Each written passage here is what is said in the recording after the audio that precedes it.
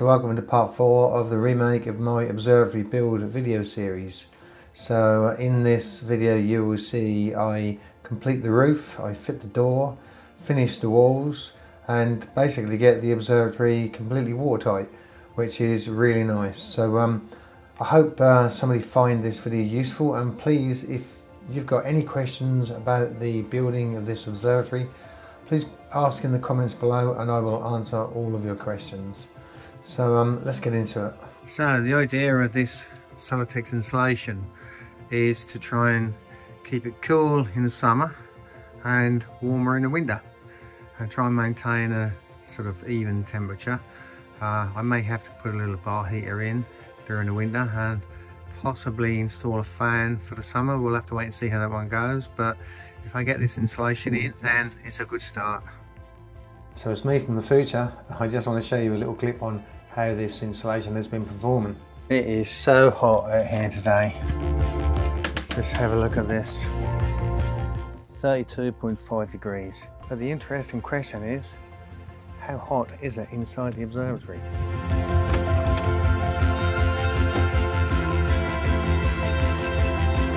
Right, we'll leave this in here for a couple of minutes, go acclimatise, and then we'll come back and have a look. Let's go and check that thermometer out. This is around 10 minutes later, and what have we got? 27.8. Okay, that's around 5 whole degrees lower in this observatory, which goes to show that the insulation I have in the roof and the walls are clearly working. And just by touch, you can feel everything just feels cool. I mean, this is obviously metal and the metal is feeling cool. If this was inside a normal shed, I hate to think what the temperature would be. An uninsulated shed with 32 degrees outside would be probably 40 degrees or more in here. So I think we can say that my insulation has worked. It's doing its job. So my door for the observatory has arrived, and I also have the motor that's here, and there's the metal plate which is going to be bolted to the wall, and those 4 bolts will hold the motor to the plate. So I've got everything here. There's still a lot of materials here to be used up. So this is the metal plate to hold my motor in place, and on the back of that is these welded nuts. So I've just recessed some holes in there. It's where the heads of the bolts will go, so the plate will sit nice and flush against that wall, and then I can mount the motor over the bolts that will be coming into the building just above head height. Hopefully should just clear my head. There'll be another plate the other side of the wall, so these 2 plates will be bolted together, which is going to make it a really sturdy fixing for the motor.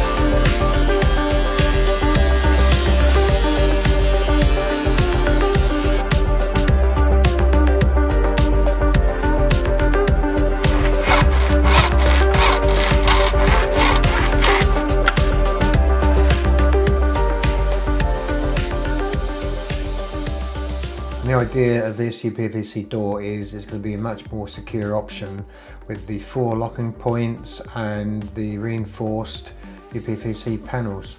So that's the door fitted.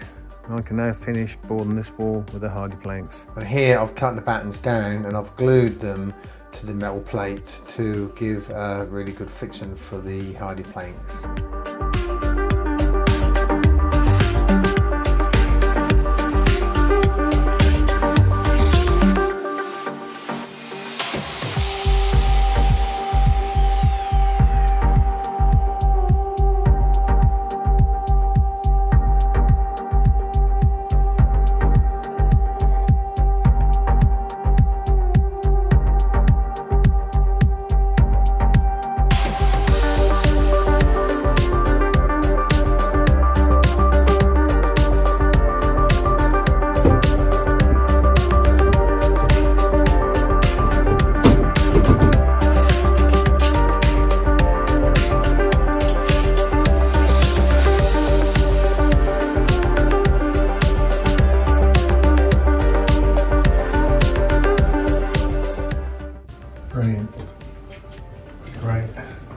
adjustment on there, that's great.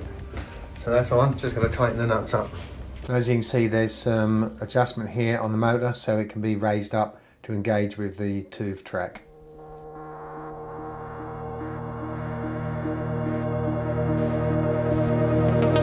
Here I'm fitting 50mm Celotex insulation, which is really going to help control the temperature inside the observatory.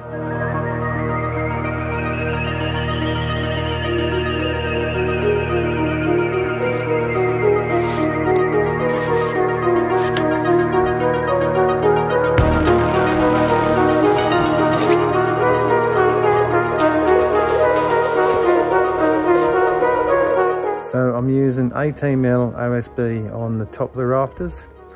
I've got 11mm underneath and 50mm of Celotex sandwiched in between. So there'll be a 2-layer felt system go on top of the 18mm OSB.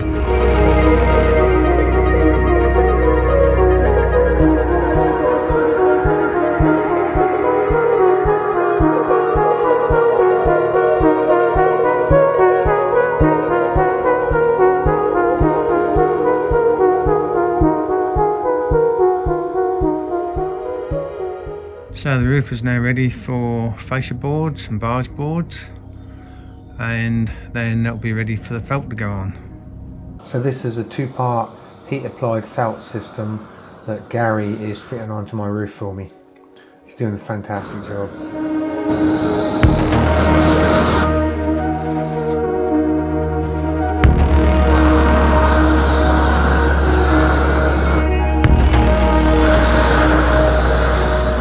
It's nice to get the outside of the observatory finally complete with the door fitted, the hardy planks on, fascia and barge boards and the roof felt. So the building is now watertight, which is really nice.